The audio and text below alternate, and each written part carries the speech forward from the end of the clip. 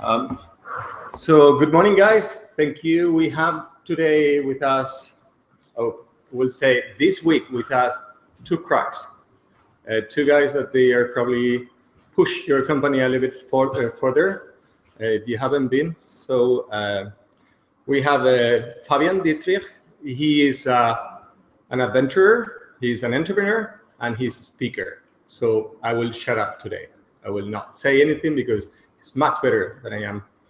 He started a company called Helpando, or do you pronounce it like that? Helpando.it. Yeah, it works. In Berlin, right? Yeah, we don't really have a base, but yeah. Oh, that's part of the concept. He's a nomad in his ground. And this is something that I would like to get a little more of a view about how he does, because I need to understand much better. Also, he's a TEDx speaker, so you can check it out also, his talk. I did one, the art of designing your path to the future or something like that, which I love it. It's all going to be in this talk too, so you don't have to watch it anymore. Okay, it's great. He's on his way to Africa. So in the beginning, he was thinking about taking a boat and cross the ocean, but he has a client somewhere in Africa, so he will spend some time in Africa before going there. So he's driving a 4x4, quite amazing Land Rover, and yeah, you have it there. So time is yours. I mean, take whichever time you need. All right. Thank you. Thanks. If you don't mind, I will enjoy there. Yeah. Cool. So hey guys, thanks for coming and nice to meet you all. This works.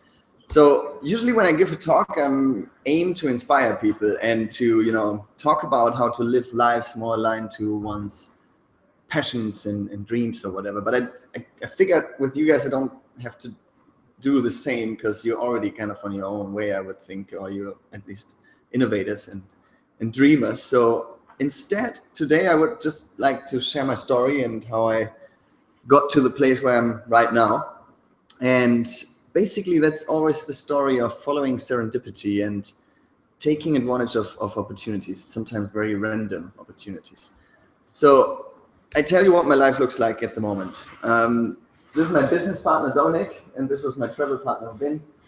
And we run a company together, and we consistently generate something between $30,000 and $40,000 a month, and we have very low costs. These are some of our clients. There's some big ones like Virgin Atlantic, and we deal with quite some corporate customers here and there. The things that we offer, we help clients to improve their customer service by helping them to use tools like cloud-based tools like Zendesk in the best way. So we do data migrations for them. We migrate from one system to the target system, which usually is Zendesk.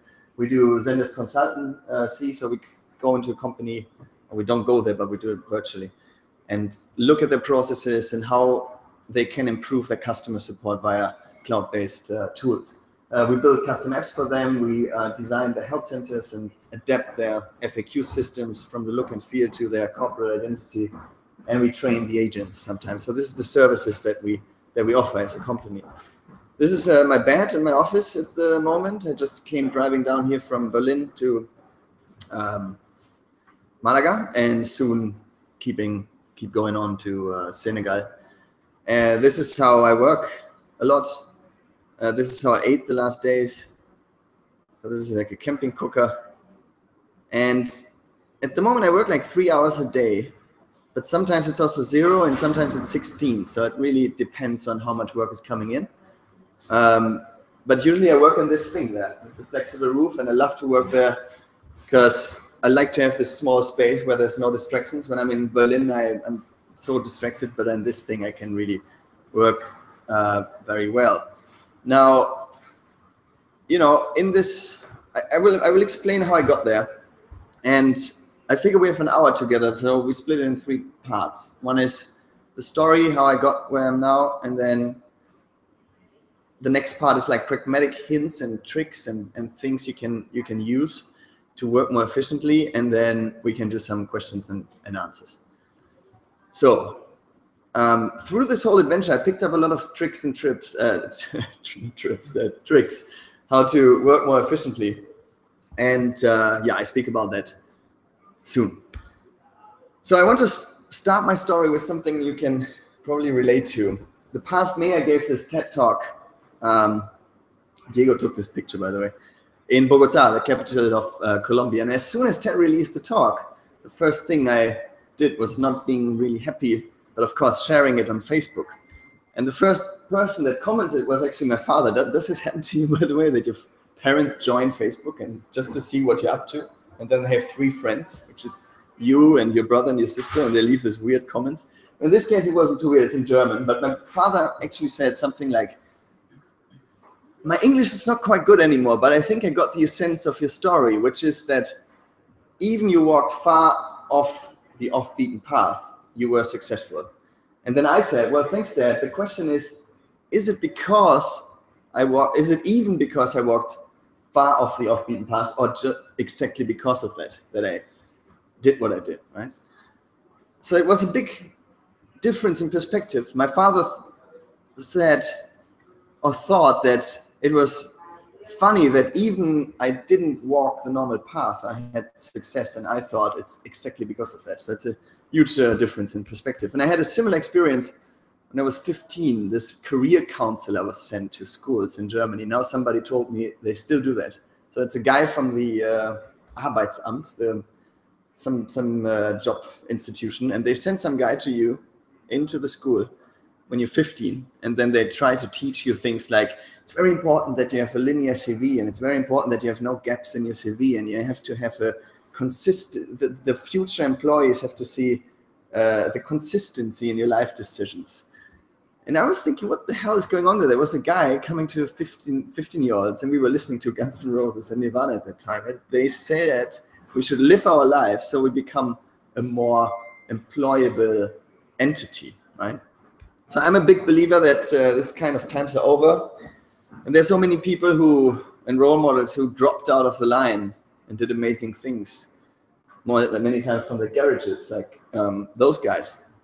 And, you know, I believe that if it sounds a bit cliche, but follow your heart and live your life aligned to whatever you want to do, then usually something good comes out of it and it brings you to fascinating places. So this is where I was 4 months ago. It was somewhere in the desert in Peru. And together with my business partner, Dominic, who's responsible for project management and handling clients. And he's also really good at going to pee in the desert and find bones, which then Vin, who is responsible for the logistics in Startup Diaries, is very good at putting in his hair. We were pretty stuck in the sand, and we were running our company from this Land Rover Defender. As you can see, it has solar panels and a flexible roof. And exactly at this moment, we took this picture. We were in a super hurry because we had 2 hours to make it to a go-live call with with our biggest client so far. They were paying us like a 5-digit amount for Zendesk implementation, and that was the go-live call. So it was the moment where we would have the final call, and then they would switch the button and use the system that we had configured for them. So this is how we got out of the sand. We first tried digging, but then we found out we had this winch, this mechanical device here in the front of the car, which we never used before. But then we found there was this tree stump. I don't know why, but we managed to get out of the desert like this. And so this race against time started. Our engine overheated, but then we made it, and we found 2 cyber coffees in some desert town near the Nazca lines. And we split. So this is Dominic in one cyber coffee, and I was in the one next to him to not use the full bandwidth. And there was all these kids playing Counter-Strike and listening to reggaeton music, so it was really loud. And I had a headset, so every time the client was talking, I pressed mute so that they wouldn't hear this machine guns and sounds of war. And after 20 minutes, I was really happy that it was over because it was successful. And the client was happy. And the project was done. It was signed off. And at that moment, I realized it was like this movie going in front of my mental eyes, right? I was looking to the right here because there was chicken running around outside. Our car was parked, there was chicken running around. And then I zoomed out mentally and I saw like the place where we slept the night before at the Pacific Ocean, and I zoomed out more and I saw the Nazca line, which are close to that place. And by the way, this company we were talking to was an online casino in Las Vegas.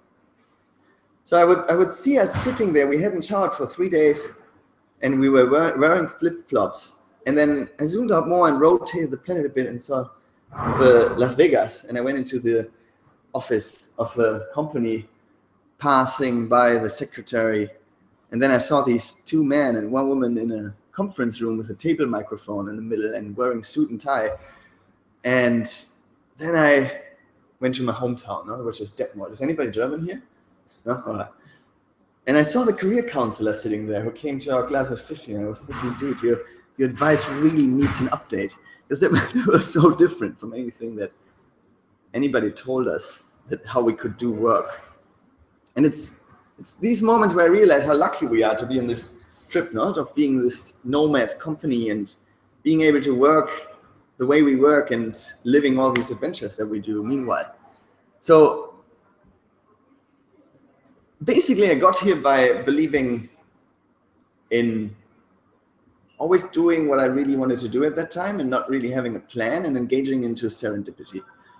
And if you want to know the story, here it goes really quickly. It all started in 2006. I was studying computer science, and I had no idea how I could use anything I learned to make a living. But I had a funny friend, and his hobby was he used a fake press card, an old fake press card, to sneak into expensive conferences, to eat there for free, and to network. So he called me one day and was like, "Hey, Fabian, I'm at this Ruby on Rails conference in the Hyatt Hotel." And I was like, "Ruby on what?" I didn't know what it is at that time. It was fairly new in 2006. But free food sounded good. And so I went to this conference.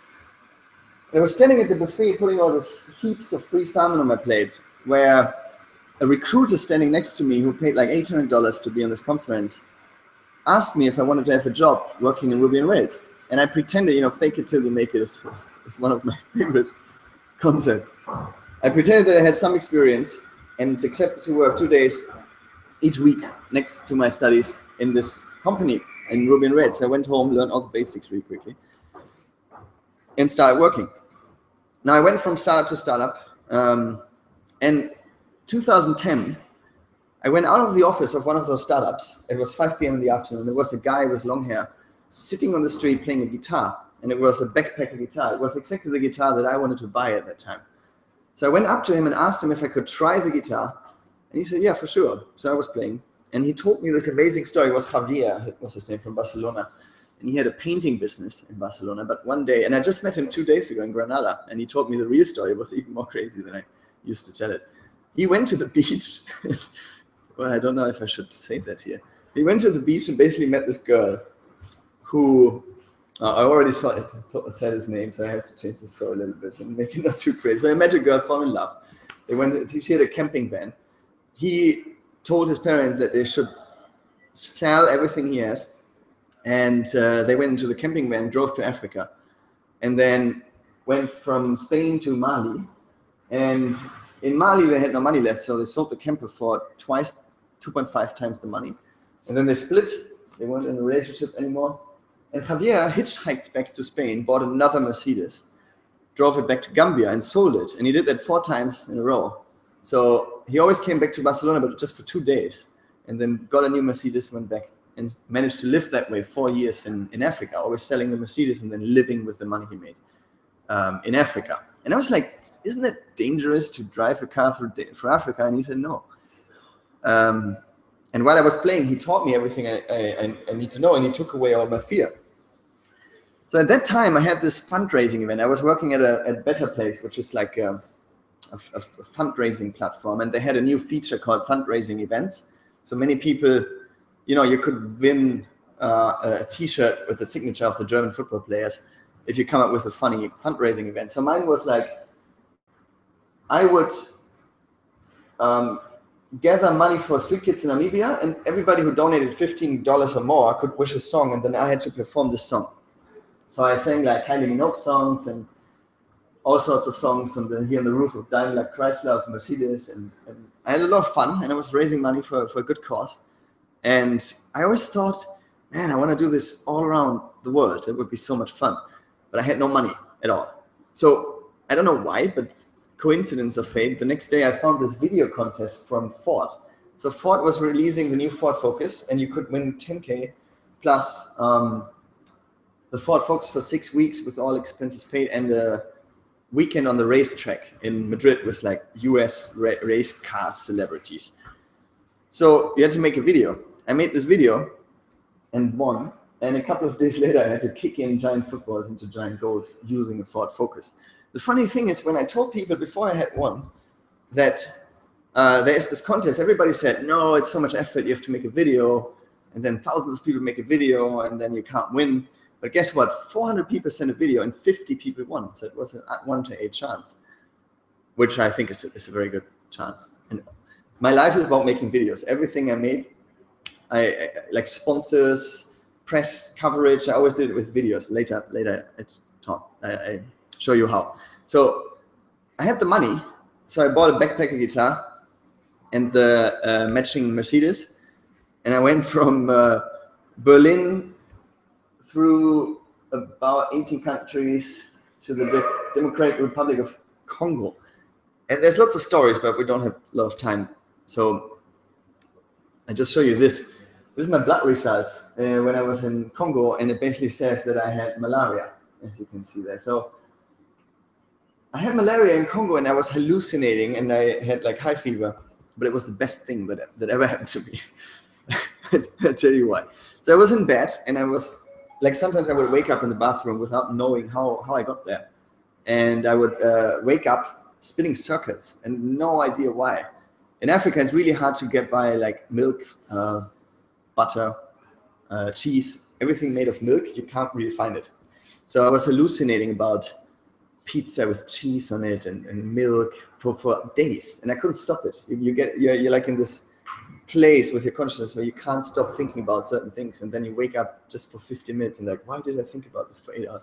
Anyway, so I had Wi-Fi, and I Googled random things like cat videos and the craziest world records of the world, just to keep my mind busy and not become totally mad. And at one point I typed in the coolest job of the world, internet. And I was not looking for a job, but I found a job offer from a company in San Francisco. And they had an online application form, which I left blank. So they had like name, last name, some multi-line text field like this about the motivation why you want to work, upload your CV. I left all this blank and just put Fabian in my phone number in Congo. And the next day they called me, and I was like, they were like, why did you apply for this job? And I had no idea what I applied for, but I went quickly to the website, which was zendesk.com, and was like, yeah, customer, yeah, always, customer service, blah, blah, blah. So I improvised the whole thing, and 2 weeks later, I sold the car and went to London, put on a suit, from this to wearing a suit in 2 weeks. And then I was employed, and it was really scary because I saw myself as this guy, right? This freaky, weird, lone wolf adventurer who goes through Africa in a car. And now I had to go to this competitive startup world. And the career counselor had said, we need this linear CV. And so I was now competing with all these linear people, I thought. But guess what happened in London? They really, my boss said once, yeah, we knew you were a little bit weird, but that's why we employed you. I didn't have to change myself at all, just by not looking like this anymore when going to clients. But there's so much you learn when you travel, which is like the out-of-the-box thinking, no? Startups are always about being disruptive and disrupt something. And I think it's easier to be disruptive if your life is a little bit disruptive too, because then new ideas come into your mind by traveling around and meeting all these different people. It's like an operating system, like the brain being an operating system, and then you travel and you install all these weird, different plugins from other operating systems, which then lead to different ideas, which in young innovative companies like Zendesk at that time are very appreciated. And if you learn to negotiate in places like this, you also learn how to negotiate in the business world. Now, so there I was based in London, but I had like 150 flights in a year and a half. And I was going to meet clients and doing boot camps all around Europe. And I was working like 80 hours each week, but happily, because I was so happy that after just traveling around Africa, I could now be productive again and cross things off my to-do list. And this is all because of this fish, basically. So at this time, I had a friend. He was very high in the hierarchy at Renault. He was like the product manager of one of Renault's cars. But he was losing his mind. He became sort of crazy because he worked so much and had so much stress in his life that his body gave him a sign that he has to change something. It was a tinnitus. So he heard this constant beep in his brain, and he couldn't sleep for 18 months. So I met him after a year of not having seen him, and he was institutionalized at one point. And he tried everything like yoga therapy, sports, all sorts of fun things you can do, and nothing helped. So I suggested he should do something completely different and go to the Amazon rainforest and change his environment a little bit, and maybe, you know, drink some ayahuasca, whatever you do there. And he said, well, will you bring me there? And I was like, will you pay my flight? And he said, yes. And like, I took all my holidays I had at Zendesk, and then we went to Peru. And he was with a shaman for a month. But at this place, with all this rain, I thought, I can't keep on like that. No, I was working 80 hours each week, loving it, but still, I need the balance back. So I went back to the office and I scheduled a meeting with my boss. And this is now 4 of the original slides from that presentation. I just copied and pasted it yesterday into this presentation. So I said, like, hey, boss, this is my time at Zendesk. It was great. I had purpose, I had autonomy, I had mastery, I could use my language skills. I was always in the learning zone. I had the most motivated colleagues I ever saw, and free food. So, but then I went on, and this is the happy me. And I was very honest with my boss. I said, I love to, you know, cross the Lake Togo in 1-3 boats and go to tech conferences and play guitar and whatever. And I said, yeah, you know, now I could do what I always did, which is quitting my job and then finding a new job when I stop traveling. Or maybe we find some sort of agreement. And the agreement in my head was I would get the same salary but only work 3 days a week. And he said, no fucking way. But there was a different suggestion that came up. And he said, well, you could maybe fund your own company. And then in the beginning, we help you by sending you some customers along. And that's what happened. So then I was the founder and CEO of this company, Helpando. And that was great. So I moved back to Berlin, and from that moment on, I knew that every hour I was putting in was invested in something that I had created. You know? And I had a lot of freedom. I worked in Jamaica and in other places, and it was going great, but I kind of knew what's going to happen. It was going good, and I knew I could grow it. I could employ more people. I could probably make a lot of money. But I knew what was going to happen, and that sounded like something has to happen that I don't know what happens. It was too easy somehow. So 6 months later, I was in Argentina buying the new office and meeting Dominic and Vin, my business and travel partner. And it was the beginning of this adventure that has me standing here. So our plan was to go through South America and see if we can manage our company from the road. And we had daily calls, we had, you know, data migrations to run, we had trainings, and we would record our adventures in the form of episodes that we would release in the internet. And on the same hand, we would meet other people who we called the Che Guevaras of work, so people who work differently, people who redefine the way of how work is done, and we would interview them and also put this into our episodes. And that's what we did. So we went through Uruguay, Argentina, Chile, Peru, Ecuador, and Colombia, where then I traveled with Diego for a while. That's him. And we were interviewed. We interviewed a lot of people. But, you know, at the end, it's like a fish sent me on all this adventure. And now I'm telling you how we launched one of our biggest projects from a cyber coffee with chicken running around with our mobile office standing outside of the door while the kids were listening to reggaeton and playing Counter-Strikes. It's very crazy that it's happened. And I think there's some lessons to be learned from this, what has happened to me. And it's really important. So first of all, never miss an opportunity for free food, especially if there's salmon involved. And if you see a guy with a backpacker guitar, you need to go and talk to him, especially, if it's a backpacker guitar. And next time you have malaria, then make sure you Google for jobs. If this doesn't say it all, no, I think there's some real lessons to be learned here. And if I sit down and look at everything that happened, this is what I think is what happened. So I see that, the world is like, you have 95 or 90% of people who kind of do what the career counselor would say, the linear path, what your parents would expect you to do, what society basically expects you to do. And if that's so many, it means that there's a lot of competition, because if everybody does the same thing, then the competition is very high. But automatically, if you're part of the 5% who do it differently, it means sometimes that the competition is even lower, and that because of that, it's easier to succeed. So that's one thing.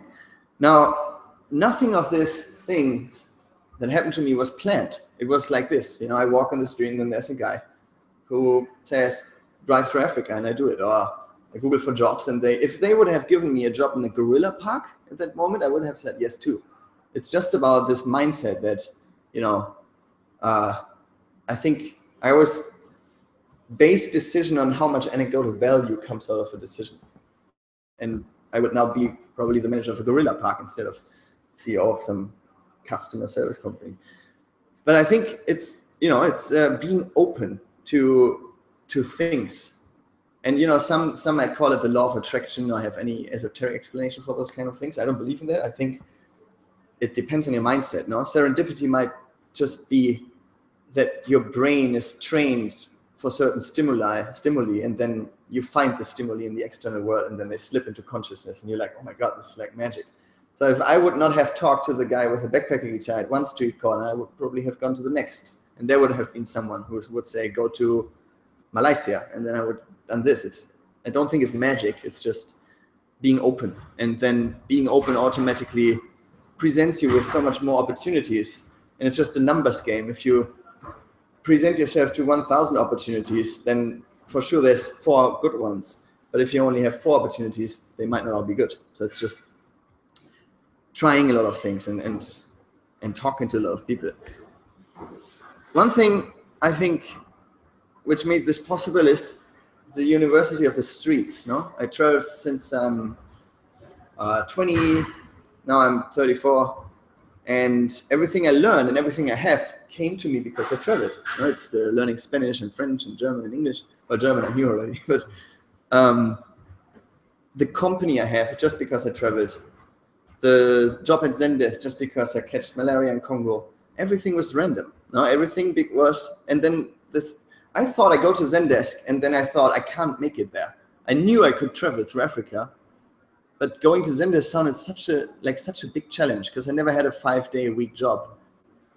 But then I really was appreciated how the way I was, like to have a problem and then finding a creative solution for it, which there's no solution established for yet. This is exactly what you learn when you travel. No? So I would think the streets are a great university. Now, one thing I also learned is that the world is not a dangerous place. Nowhere where I went. Maybe in northern Brazil sometimes a little bit, but that's the only place where I was a little bit afraid. I went through Nigeria, I went through Congo. Nothing ever happened to me. Not one single scratch.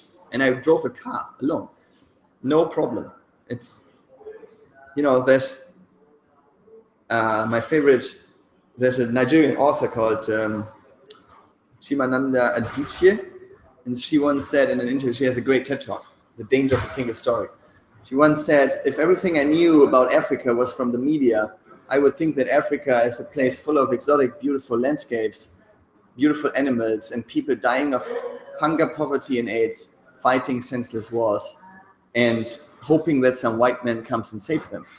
But then you go to Africa and you see nothing of that. Everything is the most friendly people, the most hospitable people. In the Muslim country, like the scariest country, if you go to the webpage of the foreign ministries, is Mauritania. Landmines, kidnappings, Boko Haram, suicide bombers, everything you can imagine. And it says on the website of the German Foreign Ministry, don't go there ever, something like that.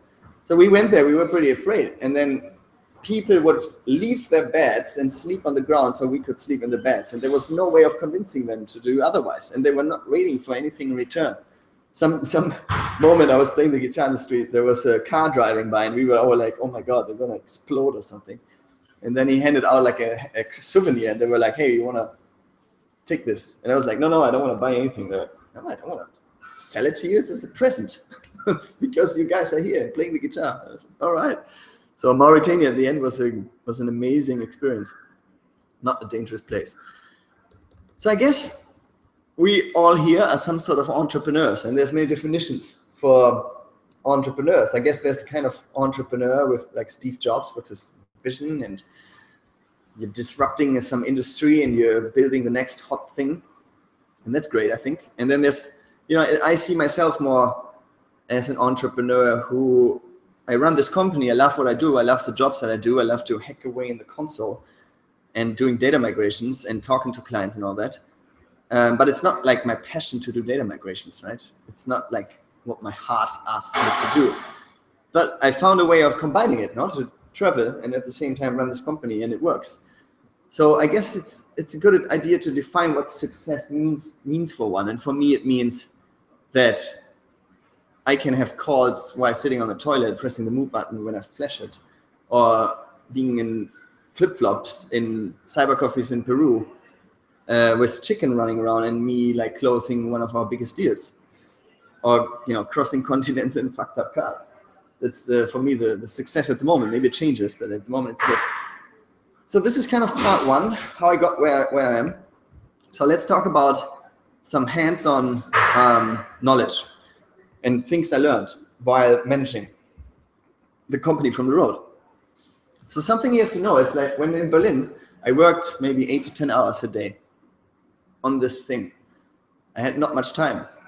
And then we went to South America, and suddenly we had the same workload, which before we did in 8 hours a day, but then we had to interview people, contact people, edit videos, publish videos, travel 20,000 kilometers through 6 countries, deal with car problems, and the whole infrastructure was gone. We had no stable Wi-Fi, we had no second screen, we had no desks, we had no chairs, we had no favorite lunch spots. But it has worked out somehow,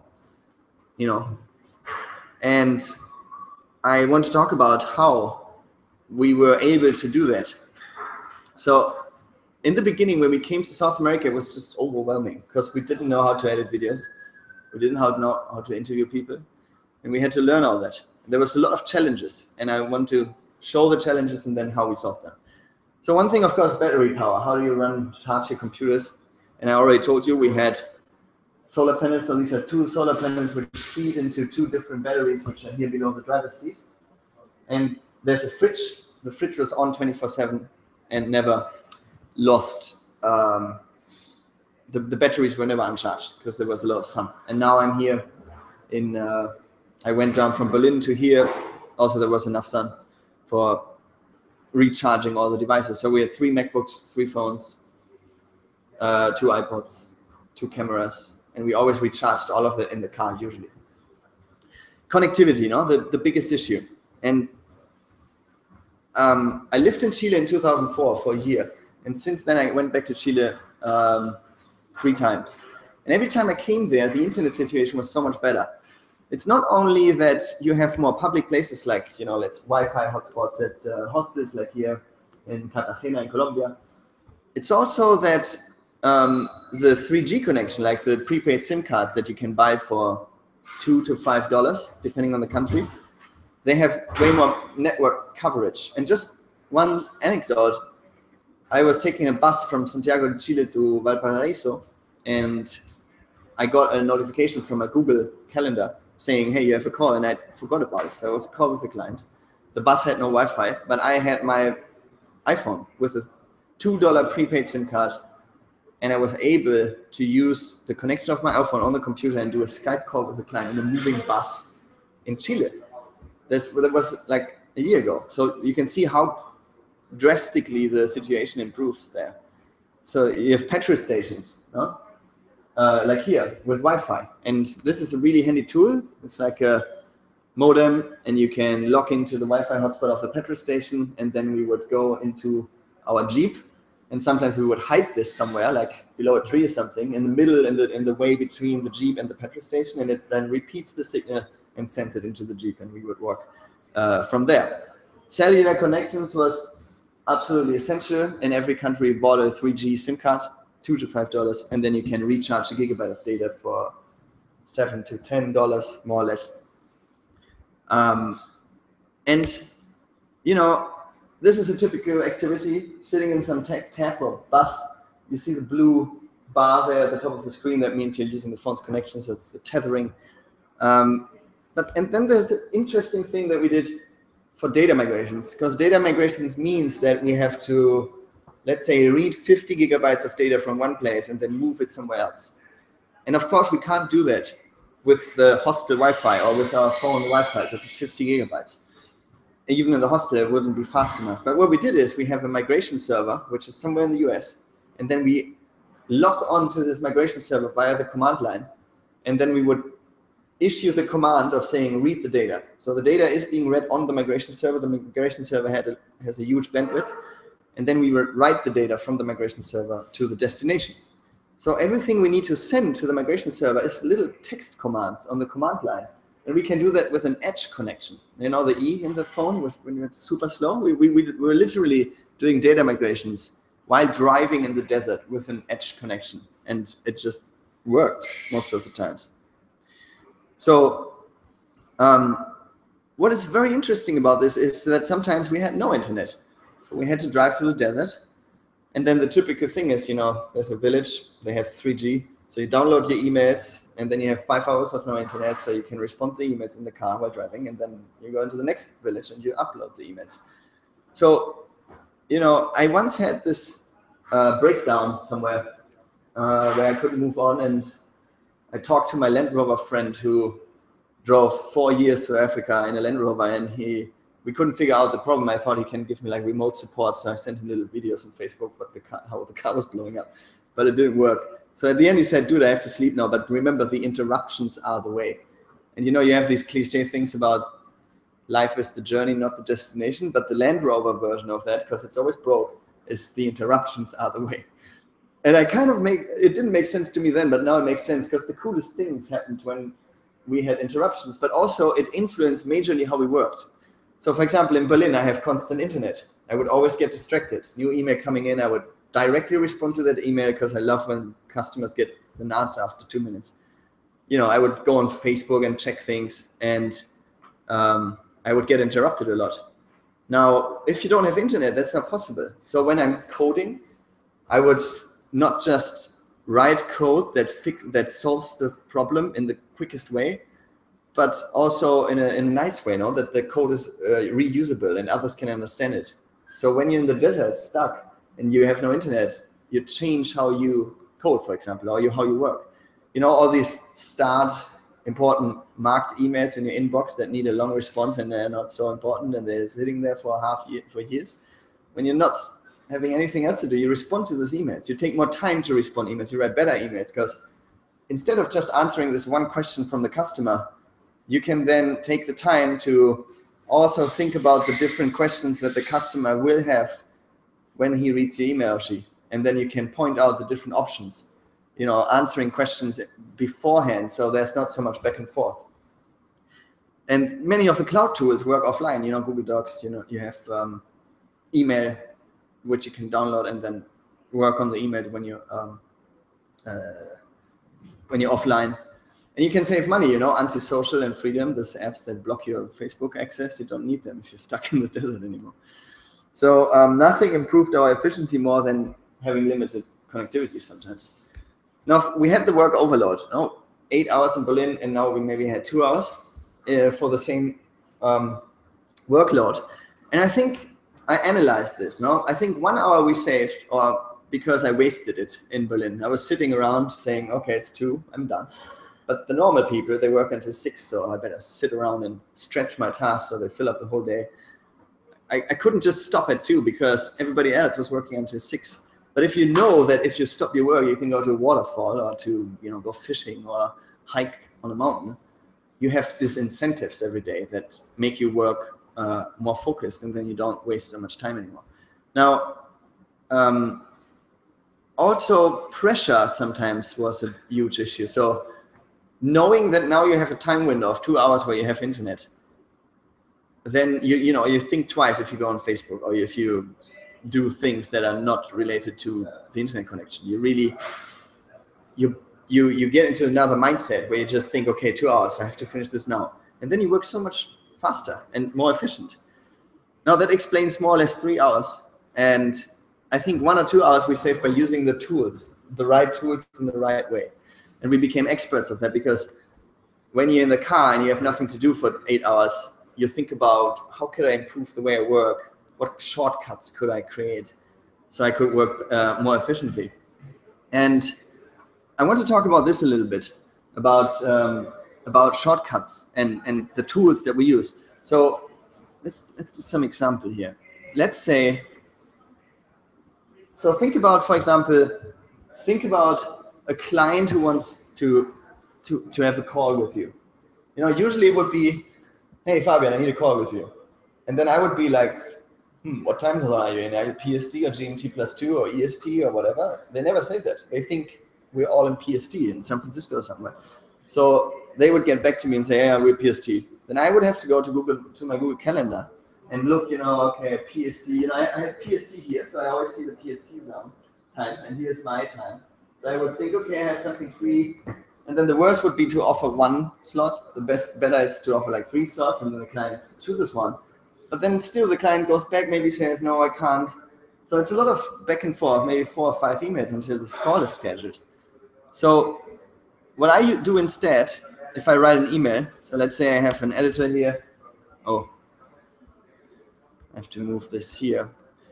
Now, let's say this is an email I'm writing, right? So I'm never writing any emails anymore. I have these shortcuts to insert in my email program, and then I would just exchange the name.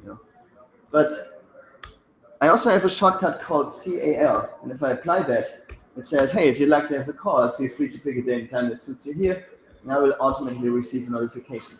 Now I could go here and open this link, and if the client opens this link, he will see my available slots. It's called Calendly, like this Calendly. And then this is synced with my Google Calendar. So let's say this is Friday, October 30. If I go to my calendar, I can see that on Friday, I have to pick up Sylvia in Malaga and go to Marrakesh. And that's why here it's not free anymore, because it's blocked. So the client can only choose the slots that are free. So 9:15 a.m., this is automatically translated to the time zone of the client. So if he is in PST, he sees this translated into PST time zones. And then the client would say confirm. And here you can leave your name and then the email address and Skype username. And if you do not use Skype, what is the landline number? And here I'm just applying a shortcut that I have to put in my phone number. That's another shortcut. And I would then schedule this event. And now if I go into my calendar and I reload this, probably it might be in there now. Yeah, there you see XXX, 30-minute meeting.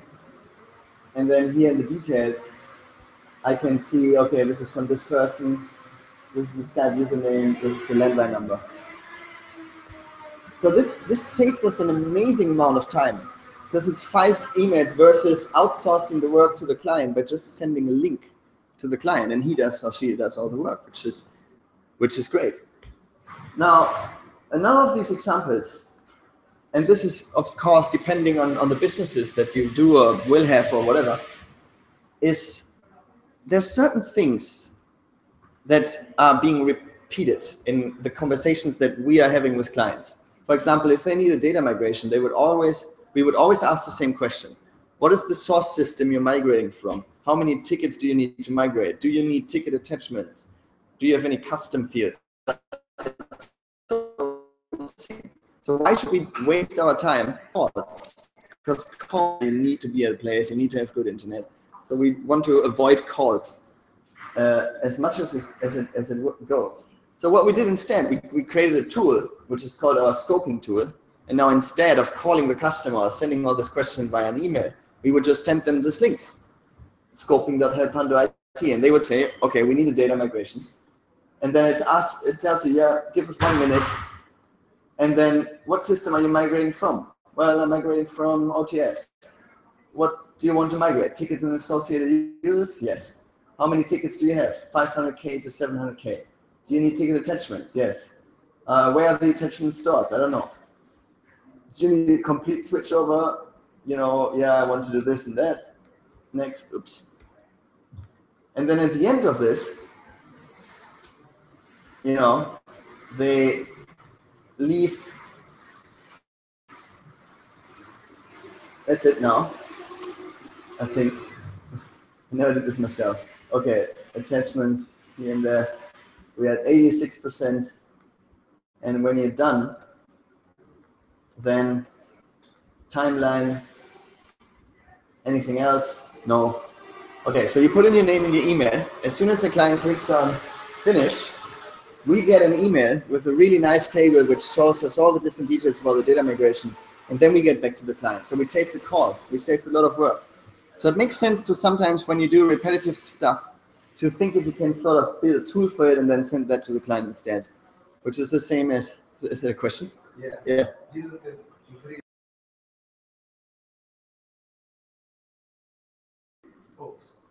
Well, these tools are boring and maybe so few person. Right. Well, in our case, it's a bit different because when clients come to us, they usually send to us by Zendesk most of the times. So they already trust us, and we have kind of a monopoly. So they either do the data migration with us or with no one. So they're kind of forced to do that. But if it's really important, then we would still call them. Or sometimes they would say, fuck your tool, we want to have a call. And then we also do that, right? So I see what you mean, but usually they do it, and it works great. All right, so back to more things.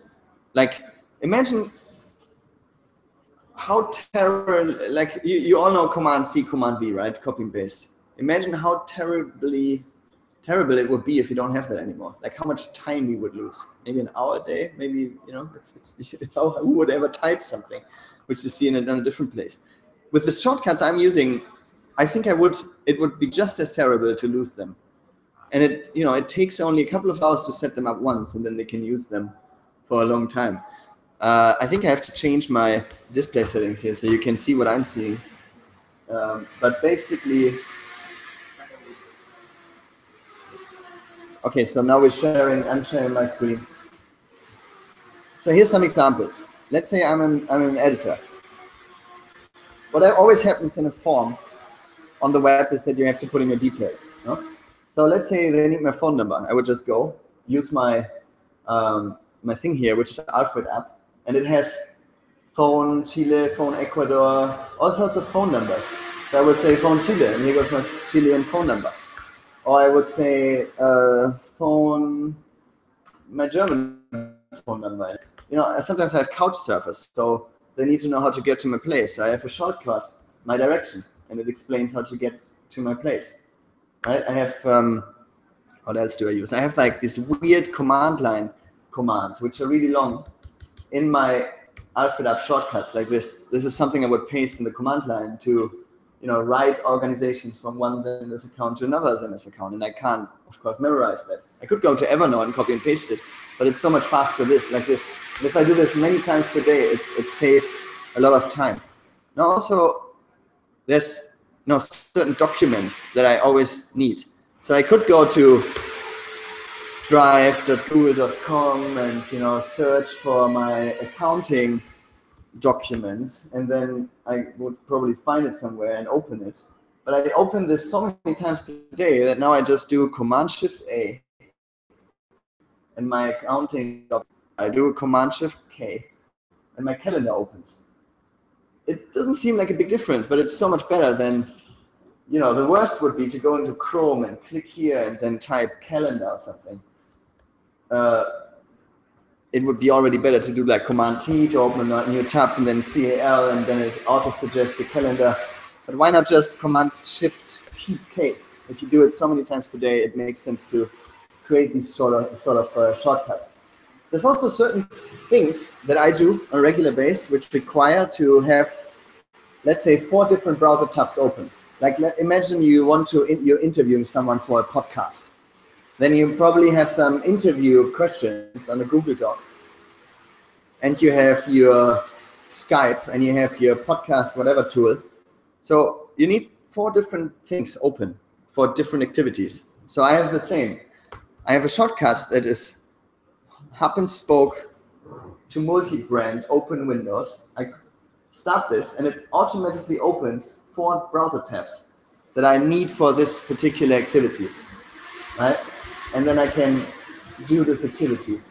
This is all really easy to set up. Like if you go into the settings of AlphaDAP, you can see that there's these sort of workflows. So here you can see for some workflows, you define like a hotkey, like Shift Apple H, and then what this does is opening this document. So it's really easy to set this up. You just create the actions and you create the triggers, and then you draw these lines which combines the actions with the triggers, and then that's what they do. And it can save you a lot of time. There's sometimes that require a little bit more of, like rudimentary coding skills. But I had one thing that cost me so much time and that I found a better solution for. So here I have a sheet that I use a lot. This is a sheet of different Zendesk accounts that I have to migrate somewhere else. So this is all different names of Zendesk accounts. And what I have to do there every time is to log into each of these accounts and get the API token, like an API key.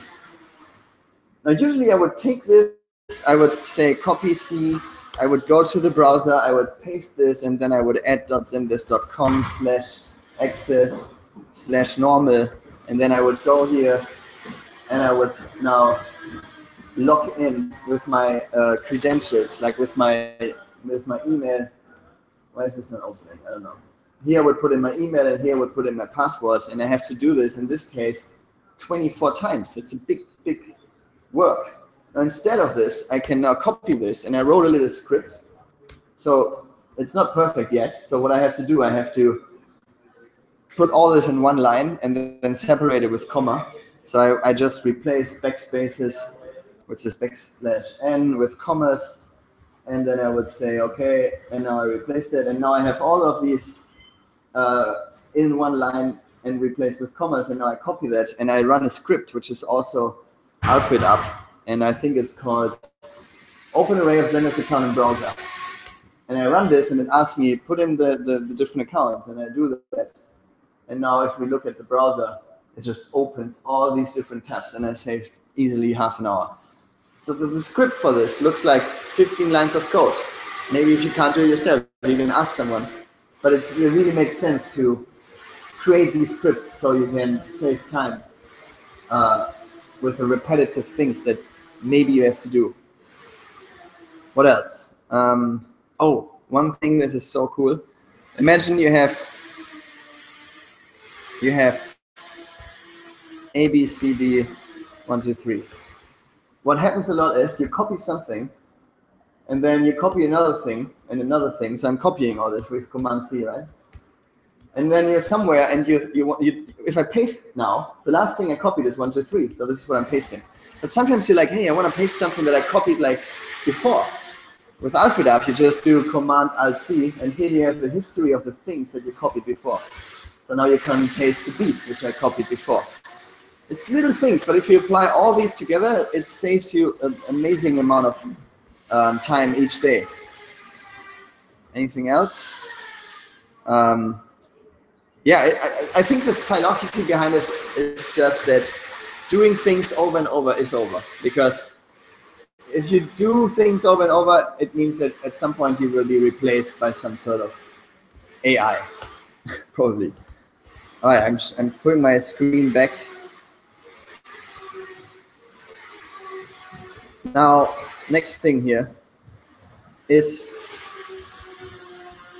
media coverage. So during this trip, I learned a lot about efficiency. So I was trying to apply the same strategies to other things. Like when I went through Africa, I needed sponsors. So the question was, how do I get to the sponsors? And how can you efficiently approach a lot of people who might be potential sponsors? And what I did is I recorded small videos, like 2-minute videos saying, this is who I am, this is what I do, this is what I need, and this is how you benefit if you help us. So I was sending like these little videos to Red Bull or to insurances or to whoever. And I would always say the name of the person that I wanted to reach. So I would say, hi, Martin Sollinger, like some boss from Red Bull.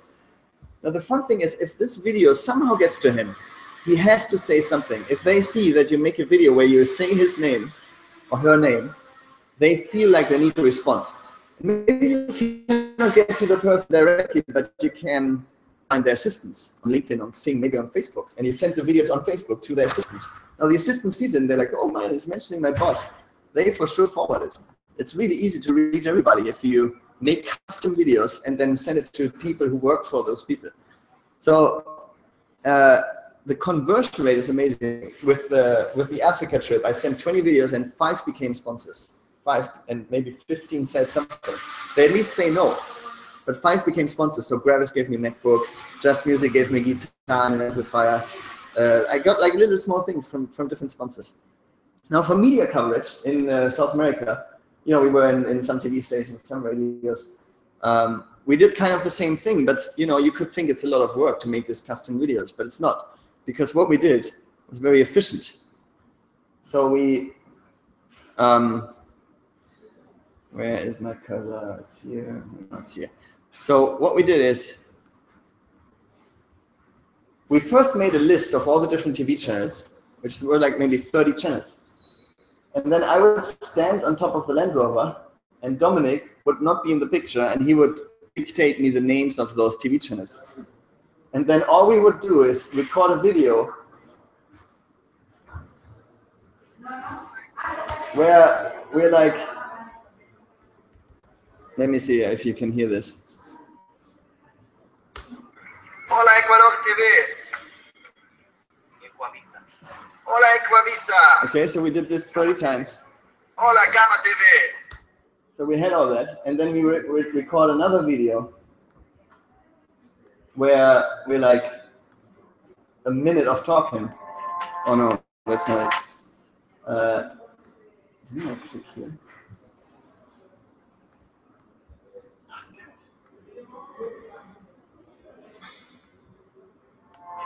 Oh yeah, this is kind of video.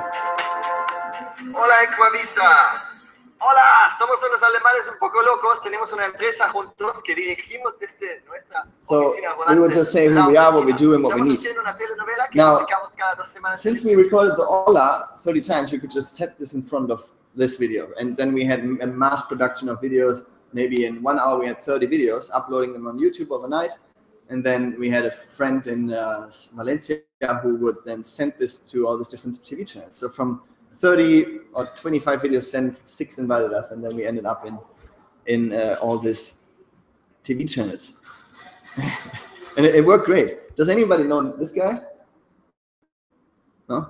It's like the biggest marijuana smuggler of the world.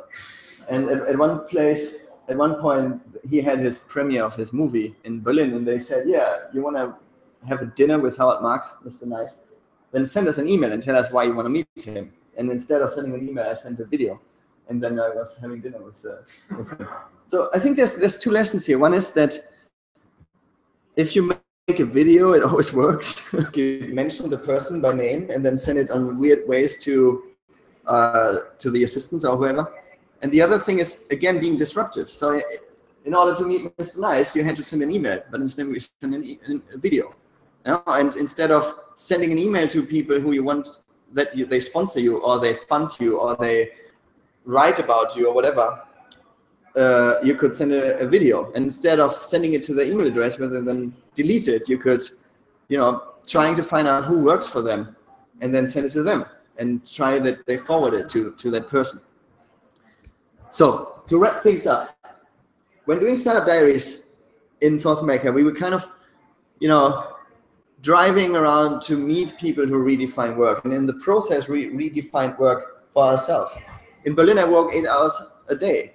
Now I work 2 because of all these things that we learned in South America, because we had no more time, and then we just learned to work in different ways. We don't waste any time anymore, because if you have these amazing things to do after work, you think twice if you, waste your time on Facebook. And if you want to keep on struggling with crappy Wi-Fi signals. So for me now, this idea applies to meetings, to prioritizing, to technology in general. And then travel, helps to pick up so many things that are also great for business. The improvisation skills, the being confronted with problems that you never were confronted with before, and then finding a solution for it. Because if you're somewhere in a known environment, somebody already knows how to solve things. But if you're alone or traveling in weird places, you really learn how to do this. The empathy, the decisiveness, the time management, and so much more. And it has shown in studies that you have a competitive advantage at your workplace if you were traveling for longer times. I think everybody knows WordPress, right? WordPress now powers 23% of all web pages that are now on the internet. It was created by a Mullenweg 19-year-old guy who slept 2 hours when he coded it. And it's a perfect example of how things are changing. They have 400 employees now. They have one small office where it fits 20 people, and people only go there to pick up T-shirts. They don't write any emails. There's no internal email at WordPress. They do everything in Slack, the chat. If they employ new people, they don't interview them on the voice channel or they meet them. They interview them in chat. Only not if it's salespeople, because there they want to know how they talk and stuff. But no offices, no managers, no internal email. It's all gone. And I think that's, where the future is going. Work is really not a place anymore. And with that, of course, comes the unique set of challenges. How do you deal with not having a coffee machine anymore, a water spender where people meet randomly and talk about things that you're not supposed to, which were not planned? But there's solutions for that. And if I had to sum up this whole adventure, it was creative adaptability. We had to find solutions for things that we were never confronted with, from media outreach strategies, how to deal with crappy Wi-Fi, how to improvise, how to use these things to the max. And I would like to end with the following. This is from our last episode, the 8th one, which you can find on Startup Diaries. We were in the jungle for a team incentive because we were very stressed. So we met Papa Julio, who's a shaman, and this is like a ceremony with some plant medicine. And we always define ourselves as a nomad company, which is a good definition, but it misses kind of the idea. And while sitting here, I had a better idea of why we do that. We're location independent, but we're not only that. Instead, we give ourselves the freedom to live our lives however we choose to be on these adventures, driving cars through continents, and running data migrations from cyber coffee to chicken running around. And this independence, or any independence that you choose, gives you the room to fill your life with purpose and pleasure, and to live it however you want. And be yourself and free of inhibitions. We are free of the inhibition of going to work every day, or we can wear whatever dirty clothes we choose to when on a call with our US customers, or in the desert with Peru. And this is the kind of thinking that I hope you take out of this talk, and that I hope I can leave you with. So thanks.